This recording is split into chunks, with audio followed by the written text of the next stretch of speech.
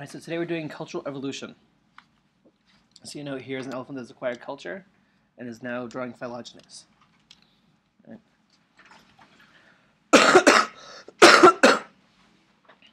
So what is culture? Transmission of information through generations. And is it vertical? And horizontal. Yeah, so it can be both. Right? So I mean, you have DNA information transmitted from generations, right? But that's vertical. You know, cultural evolution, cultural transmission can happen vertically. You know, your mother teaches you how to solder, and horizontally, you know, your cousin, your friend teaches you how to solder. Okay. How is it transmitted? We talked about that. And how is this different from what we've been talking about in general in this class?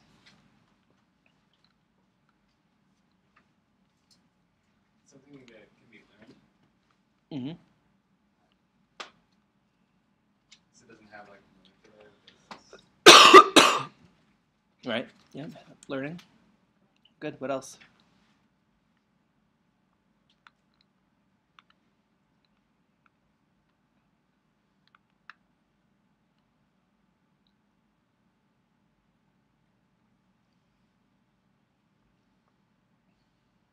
Isn't necessarily subject to natural selection. You could have some really strange cultural traits that could have a negative impact on your culture. Okay. Like what? The belief in witchcraft kind of led to the bubonic plague being spread as rampantly as it was because they blamed the cats and got rid of all the cats, and the mice population increased and spread the fleas or whatever was carrying.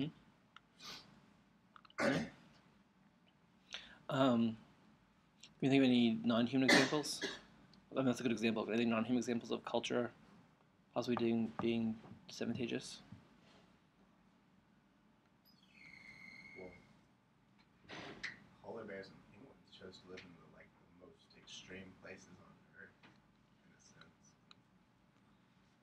Yes, that's a good question. So, I mean, polar bears could choose to move south, right? I mean, they're connected to the Canadian mainland, right? So, but are they kept in the north by cultural reasons, or just sort of because my mother always lived in the north, I live in the north too, or is it instinct, which is distinct from culture, or like evolved preference for cold? Interesting question. I mean, with polar bears at least, I mean the way they hunt their food is typically on sea ice, so you need to stay up there. But yeah, you can imagine some things where dispersal is based on sort of learning. So in the Amazon, there are birds that won't cross rivers, and so you have speciation across the river boundary where the bird could easily fly across the river, but it just doesn't. And again, whether that's culture, my family, we don't fly across rivers, or whether it's based on some sort of instinctual thing where birds that do fly across rivers tend to get hit by hawks, and so that trait's been bred out of them. Good question. Good. Other thoughts about this? Also, before we go on, we have a midterm due today. Have people finished?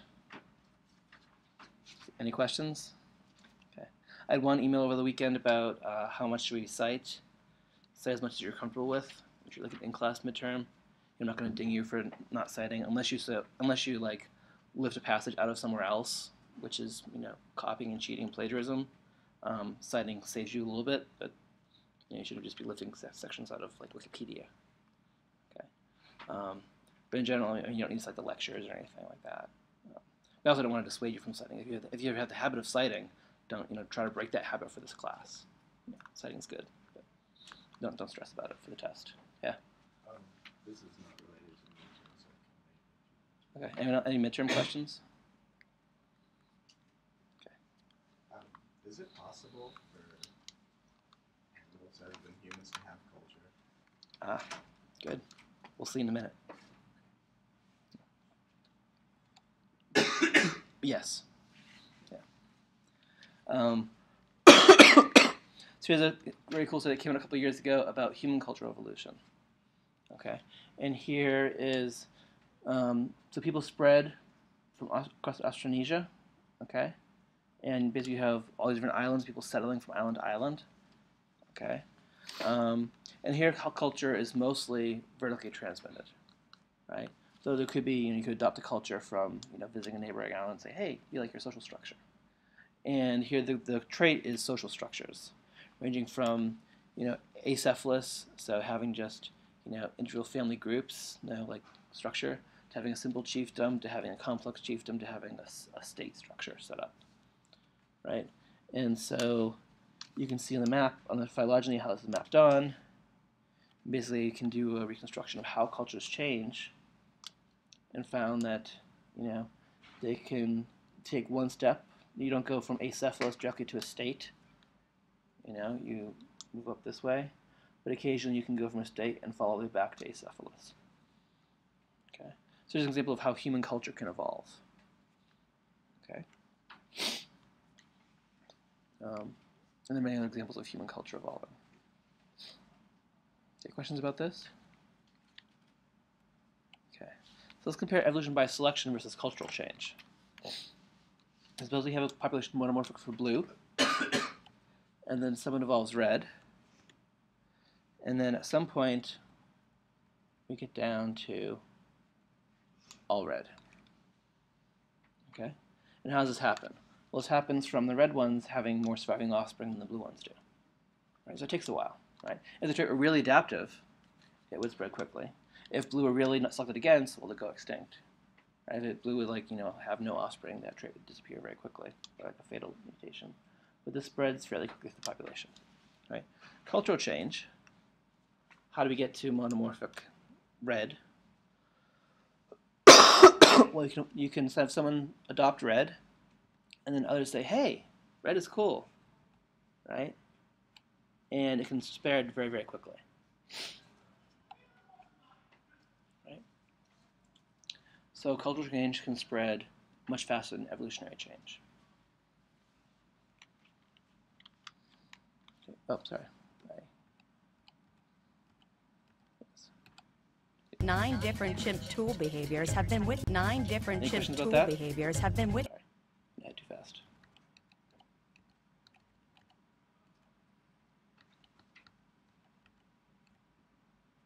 Nine different chimp tool behaviors have been witnessed. Here's culture They in use the twigs to species. fish for termites out of their mouths.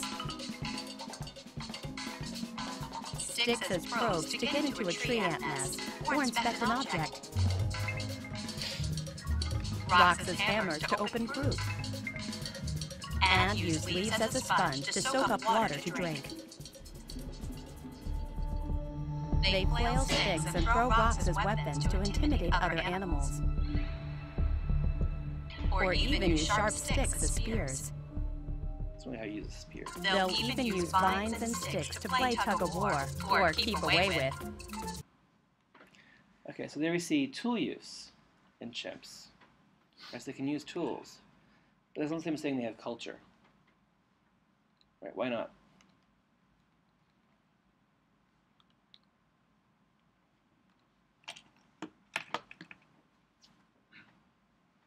Is there anything systematic about that tool use, or are they just using whatever is available to accomplish whatever's done at that moment? Do they teach that to others?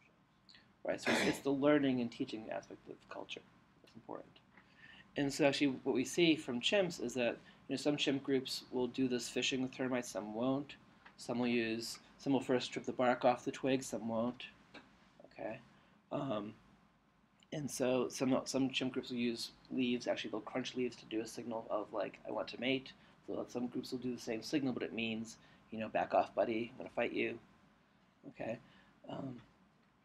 and so you have these cultural divergences, and the chimps within a group learn the current usage of like all the cool kids are using barkless sticks to get termites, right? I'm going to do that.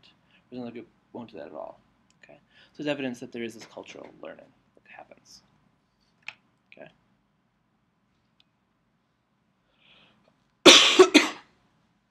Now, in thinking about something complex like culture is always also good to think about like potential alternate explanations. Right? So let's say we have these 6 chimp groups, and these use sticks and these don't.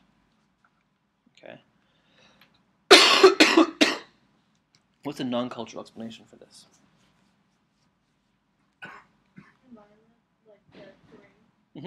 So maybe these live in areas where there are termites, and these don't.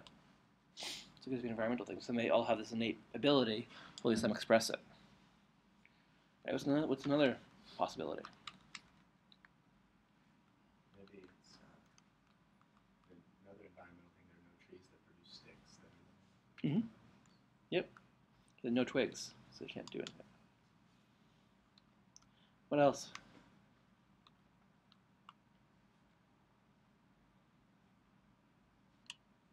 One possibility could be it's not horizontally transmitted, it's only vertically transmitted. Right? So maybe this lineage of chimps evolved the ability to do this. They just happen to be, arranged not in one geographic area, right, the different groups. Right, so to see if it's whether it's cultural evolution or not, you have to look at these possible other explanations. Right. So genetics or environmental. Okay. What would be ways to get at that, to answer that question?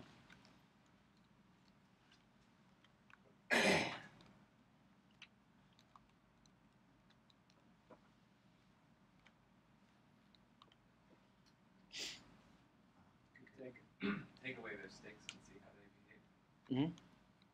So you take away their sticks, and then so they're angry, and then they do something. If they were similar to if they behave similarly to the chips that did not have sticks, I guess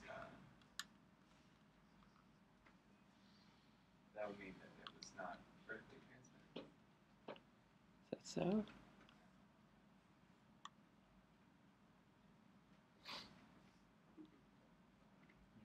one of the chimps that didn't have a stick and then with chimps that did have a stick to see if it was able to use a stick to get termites out of the Yeah, can they learn, right? So you could move them over to a different group and say, hey, learn. See what they do. Yep, that's good. What else?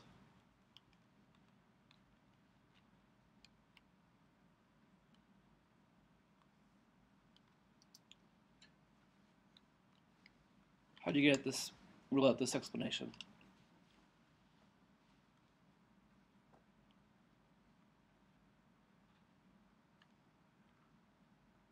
Well, you have to actually test Right, how? their genetics.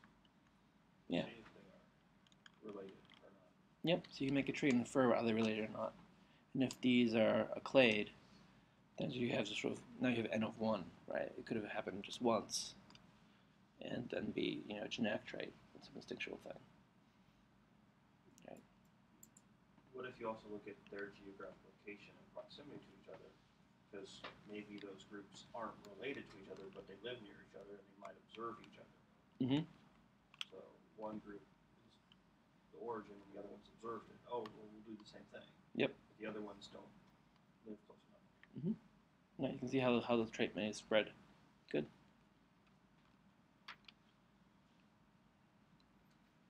Okay. Questions about this example? Here's another example of culture and learning.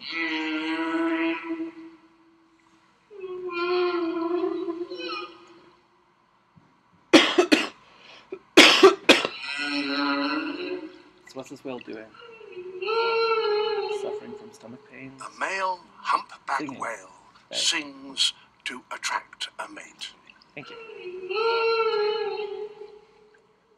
So, lots of things can sing, but they can sing instinctually, right?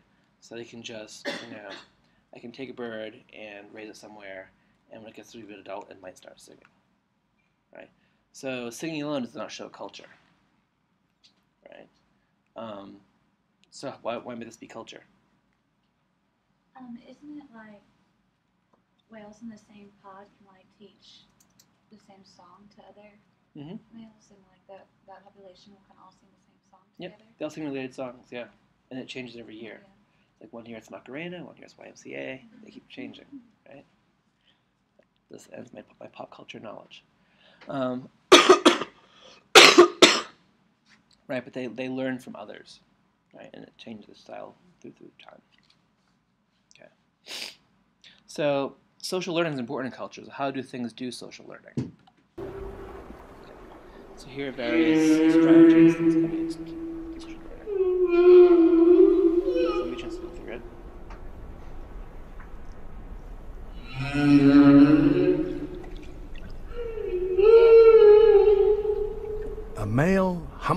whale sings to attract a mate.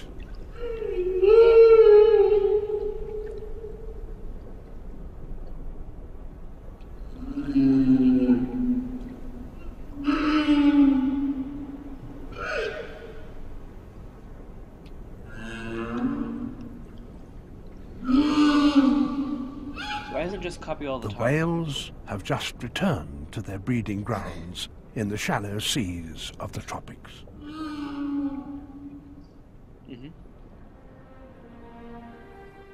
Right, why not?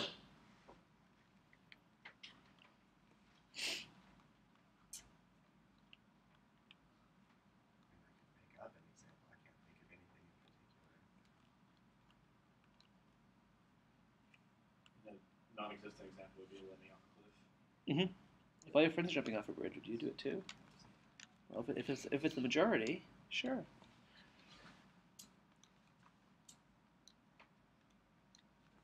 Right, so I mean, there's a cost to social learning, right?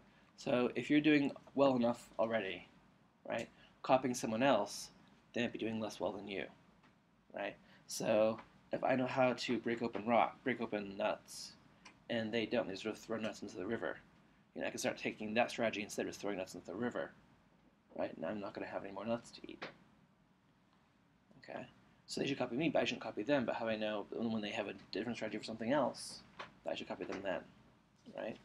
And so all this work with social strategies is figuring out, when should you start copying? So if you're not doing well, start copying, because someone else is doing better, right? If you're dissatisfied. Copy those that are older. Maybe they've survived better, right? Maybe they have more time to get experience in how to crack nuts efficiently. Okay. What does this mean? Copy and asocial learning is costly. Like if you don't go along with the group, it's less beneficial to you. Like if it was like a school of fish and one didn't follow the group, it would get eaten. That's a good explanation for when to copy. That's not what they're going to get with that one. That's something that's not on the list, actually. It's good. Yeah. So what does that one mean?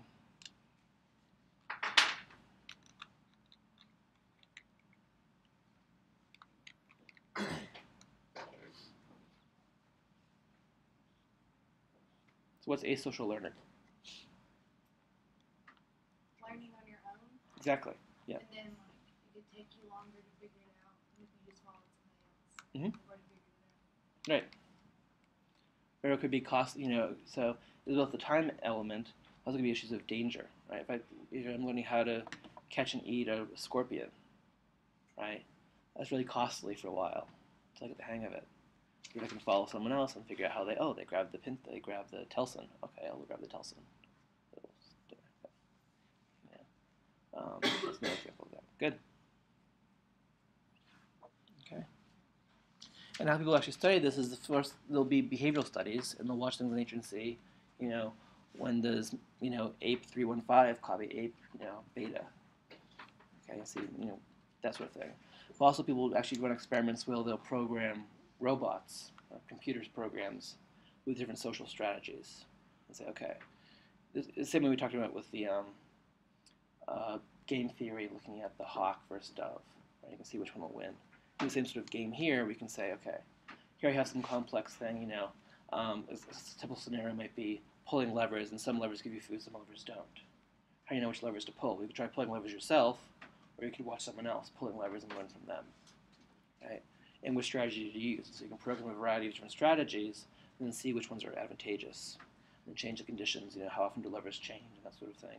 And see how learning strategies differ in terms of fitness. Okay. So how does learning happen? Okay. So one is stimulus enhancement, right? See the whole world of plants out there, but Larry's going to this one plant, right? Why is he messing with that plant so much, right? And so you can go and sort of focus your attention on something. Yeah. Why is that rock so interesting? Well, it has a turtle inside it. It's actually a shell, right? So that sort of learning. There's imitation, right? So if you see someone, another group member messing with something, you do the same thing. And finally, we also see this sometimes too. So teaching, right? So a leopard might catch a prey animal, not quite kill it, and let its offspring go and try to get it, right? Same sort of thing with orcas and seals. Sometimes they'll get a seal and sort of hit it in the air and then let their younger orcas try to catch it. Okay.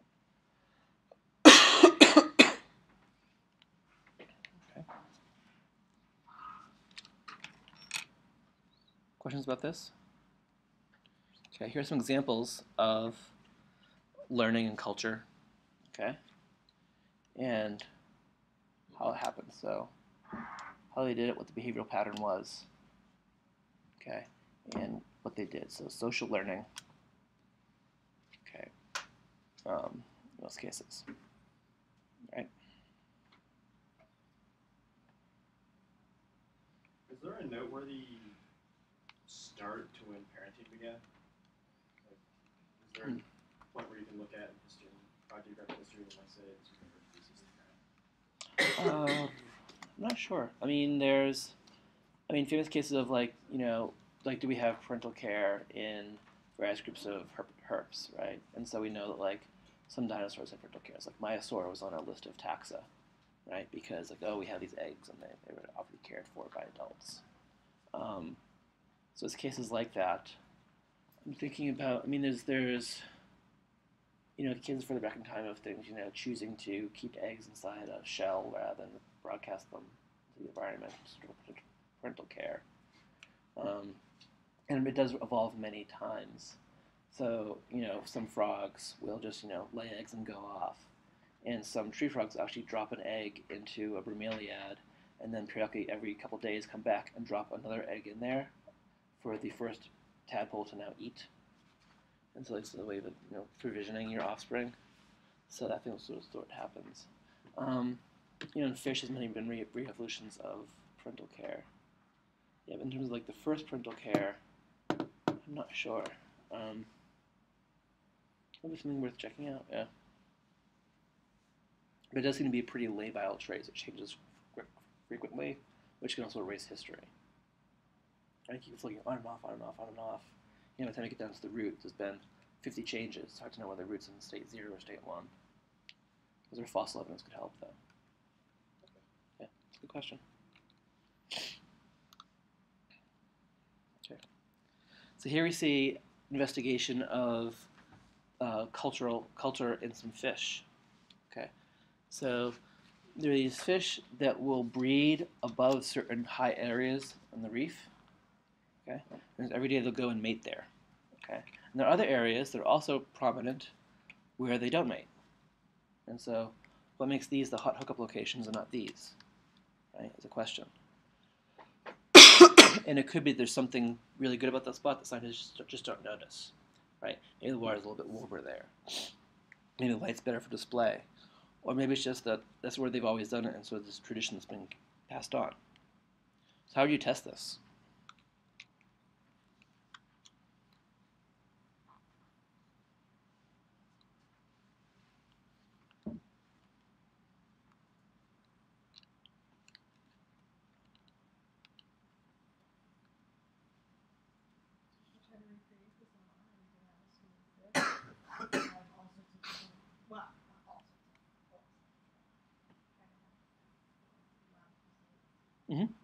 Yeah, so you try to do this sort of analytical scientific approach of break it down and say, okay, what actual things are they queuing in on? Good. That's one way of doing it. What's another way of doing it? You could remove population of this species from this group, Mm-hmm. and then reintroduce it later, or reintroduce and then breed them and reintroduce the young that wouldn't have had the chance to learn. Mm-hmm. And see if they learn, if you can track them. Mm-hmm. Yep, do that. That's another way of doing it.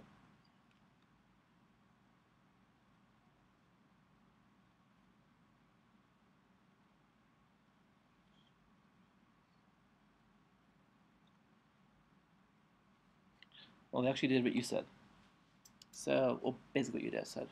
So they would go, and these fish apparently are very easy to catch. You just bait a net with some sea urchins, and after a couple days, they can catch all the fish in the area of the species.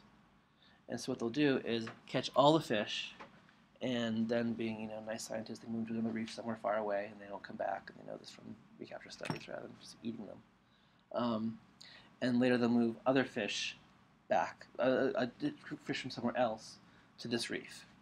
And they know from recapture studies that these fish won't leave the reef once they've been put there. So you can move them over here and they'll stay here. And so they do experimental and controls. So they say, okay, so in this area there are 43 potential sites, we think. Right? And it's based on scientists saying, yeah, that looks high enough for them to really like it. How many sites are being used for mating? 6, okay, or 7.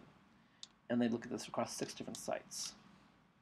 And they have experimental treatment and a control treatment. What would the control treatment be?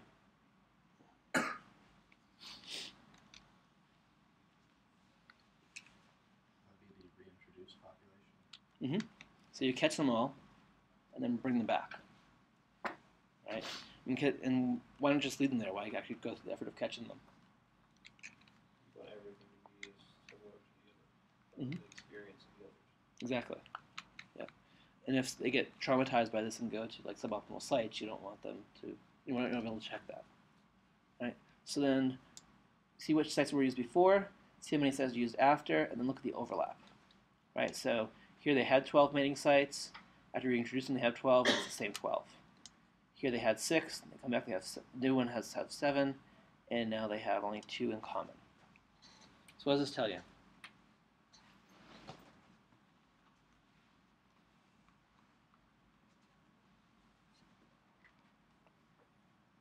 The controls remember which sites they were going to. Yep. And the experimental?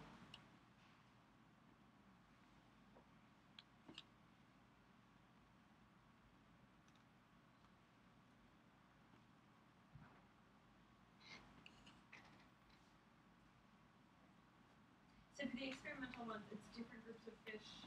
Yeah, the different group of fish. They haven't. Put onto a new different site, right? Yep. Well, then the different populations have different criteria for which pool they use. Because there is an overlap, but it's always small. That's an interesting question. So, the author interpreted this as they just sort of pick randomly among the available sites, and then have a traditional family tradition after that. But a different way to look at it is they do have criteria. It's not picking at random. The criteria differ between different places. So that's something they didn't consider. So did they capture, like, say C1 Mm-hmm. and E1? Is that the same population capture that they like took half? And No. They're different. There's 6 different populations. Yeah. So I think the next test would be to take one gigantic population, take half and put them back, and the other half put elsewhere, and then see if there's, if you're taking part, randomly selecting the same population to test that. I would think that might be the way to. We could get at her hypothesis of, you could take the same population, take like, 2 different groups, and then put them on, put like, one group on the reef, see which sites they pick, take the group off, put the next group on the reef, and see if they pick the same sites, or they pick at random among the sites. To get at that question. Yeah. Right. But the main point of their study, and the reason it got into a fairly good journal, was that like there's strong evidence of this social learning, like they keep at the same site year after year, not because it's somehow optimal, because that's where everyone's always gone. Okay, and they go to these new sites, and they go to the mating site every day. So like they stay there their entire lives. They go back to this, mating spot, and then go back and forage. Okay. Any questions about this? So you said they meet at the same spot to mate every day. I feel like a predator would pick up on that pretty easily. Yeah. Well, maybe the predator doesn't have potential. They also caught all of those fish of a certain species with a couple of sea urchins in a net. I'm not sure how many sea urchins, but it could have been like a fishing net, not like a butterfly net. What if, like, I don't know, a population of sea otters figures that out? Like, we can just plant a couple of sea urchins over there, there they all are. Yep. Seems like a pretty major flaw in there. Most of life is extinct, you know. Extinct for a reason. Yeah, I mean, we do see things like that where, you know, a new thing evolves, a new strategy, and then can wipe out lots of things. So it's possible that could happen here, right? It hasn't happened yet. And another thing is that within every population, there's usually variation, right? So, you know, here there doesn't seem to be variation, but maybe across the entire species, maybe there's some that really hate sea urchins. Maybe, you know, there'll be a few that escape and then rebuild the population. But maybe not, they'll just go extinct. Yeah. Extinction happens.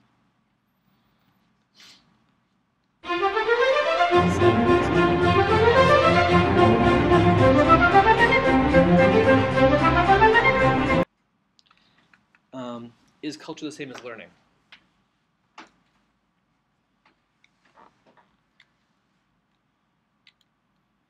Probably this is a semantic issue, but this is, I mean, the deeper things than just semantics, right? So you say no. I think culture requires transmission and prolonged transmission.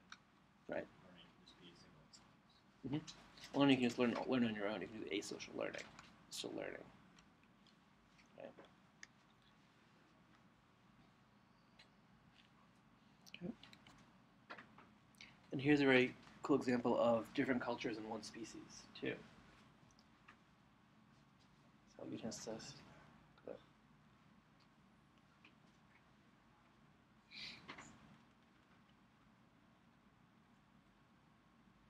Alright, so what's happening here? Beaching themselves to catch seals. Yeah, so we have amphibious whales, right? And this is just, you know, one pod in South America has learned this trick. They're like, look, I'll be an amphibian. Yeah. And go up on the beach and get things. Yeah. I thought their strategy was to go a lot faster and shoot up on the beach and scare them into the water for the other orcas to eat, and then like roll. It could be that same pod. It could be a different pod. I don't know that example. Yeah, that makes sense. Is there a high frequency of them not being taken into the water? No, and what they do is when they're young, they train like getting shallow ground and learn. Yeah, you think like, yeah, this is a case where learning is costly. Like, oh wait, I went to high rocks, I can't get back. Learning failed. So yeah, so here's the case where you definitely want social learning. Yeah. Here, these orcas eat fish. Okay. So orcas have these distinct groups, and you know, some eat fish, some eat marine mammals. So here's some hunting a gray whale, California, and you see these differences. And so the seal eaters, the fish eaters, won't eat, you know, seals. They won't eat whales. Okay. And so they differ radically in what they do and how they hunt. Right, for the same species. Okay. And so here's a case of one species with multiple cultures. Okay. And one cool thing is that they're sympatric too. So what does that mean again? They're in the same geographical location. Exactly. So why is that important? Because they have 3 different evolved hunting styles. Mm-hmm. And we know it's cultural rather than, I mean, it could just be that, you know, where these ones live, there are only fish. Where these ones live, there are only big whales, right? The fact that they co-occur is just that they have opportunities to eat other things, right? But they just choose not to. So they Okay. do a preference. Right. And it could be preference in that, like, they think, you know, fish are yummy, but more likely is that they've, you know, these have learned how to catch fish successfully, and they wouldn't know what to do with a whale, and vice versa.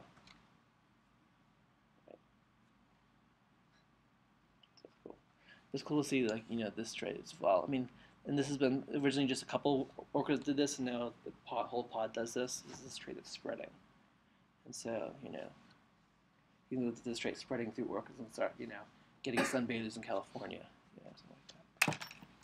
There's like a certain elegance when you see a whale catch something in the water, you know, fast and graceful and catches it. Watching a killer whale catch a seal on the beach is just an ugly. The seals can't really run on the beach very well. The orca can't do it very well. But given enough time, you'd have really fast seals and really fast running orcas, right? Evolution can conquer all. Okay. So related ideas are plasticity and maternal effects. We might talk about these later in the semester, but I just want to talk about it a little bit now that relates to this. So what's plasticity?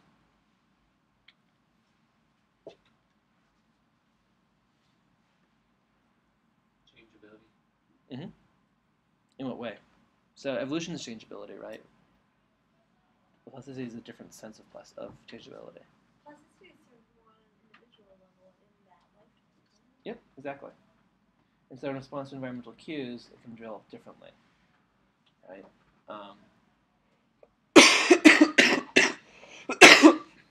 And then we hard to distinguish sort of evolutionary trends, things like Bergman's rule, things going north get bigger and cuter, shorter ears and things like that. That could be, evolution. You adapt to colder temperatures, and so those that are smaller do less well and have fewer offspring. But it could also be plasticity. If you grow up in a cold area, develop this morphology. Right. Think about domestic pigs versus wild hogs. Right. Same genetic stock, but very different phenotypic outcomes as a result of plasticity, not selection. Okay. How does that relate to cultural evolution?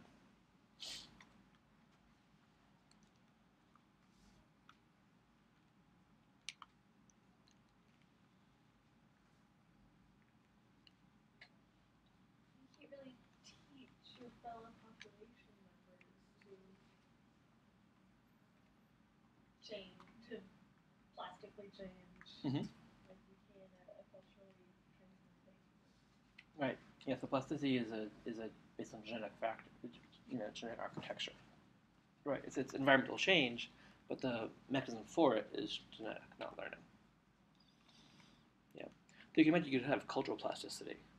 An area where there's termites, fish for them. If not, don't.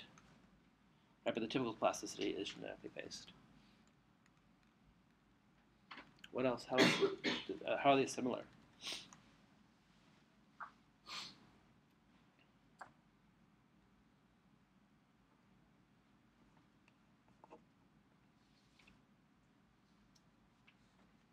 I guess they can be horizontal. They can both be horizontal, right? Plasticity generally can't.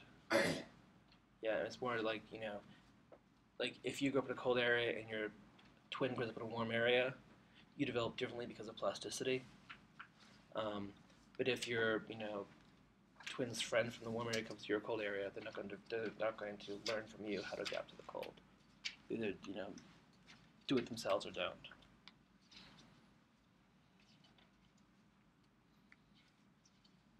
Well, in some ways, both buffer things from natural selection, right? So you can think about how natural selection works, and if you're in a cold area, maybe it's better to have smaller ears because you get less up to get frostbite, right? And so selection can act on that trait directly if it's always expressed. Right? But it's only expressed when it's cold, not when it's warm. Right? Selection doesn't always happen. Okay. The same with cultural evolution. Right? If I can just learn how to survive based on what my neighbors are doing, right? Natural selection can't act on genetic factors as much as acting on cultural ideas, right? And so it sort of evens out selection across various genotypes for this plasticity or this flexibility. Okay. What are maternal effects?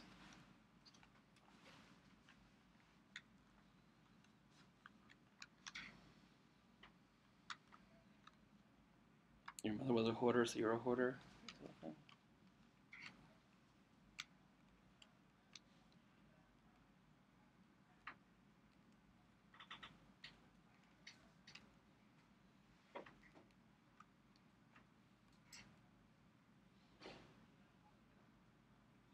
So there are non-genetic factors, influences their mother passes on to offspring, right? So if the mother lives in an area that has high density of other aphid adults, right? Then her offspring could be produced in have wings rather than be asexual because of this maternal effect of, it's not a genetic thing, it's just the mother has factors that result in the offspring growing up differently. Okay, we'll see the same thing if you have plants from a dry area, right? Their offspring, the first generation, will be dry adapted, right? Even the species as a whole has a whole range of phenotypes it could adopt, right? But if I then plant them in a wet area year after year, they will, even without natural selection, they will have the wet phenotype. Okay, so first the mother sort of, gives an input based on her own environment to the offspring, how they will develop. Which is why in the common garden experiments, they'll first do a generation of just reproduction before they have the actual experiment they're doing, because they want to erase this maternal effect. Okay, of the mother sort of skewing the offspring one way or another based on her own environment. You said that's not genetic? No. I mean, the abilities that lead to it are genetic, but it's not the mothers passing on different DNA to the offspring, so they'll develop differently. How is it? I'm not sure. Yeah, and it's not like one single way. It varies across things. Yeah, I mean, there's related things with like methylation in DNA in humans. We'll get to that later. But, yeah. Other questions?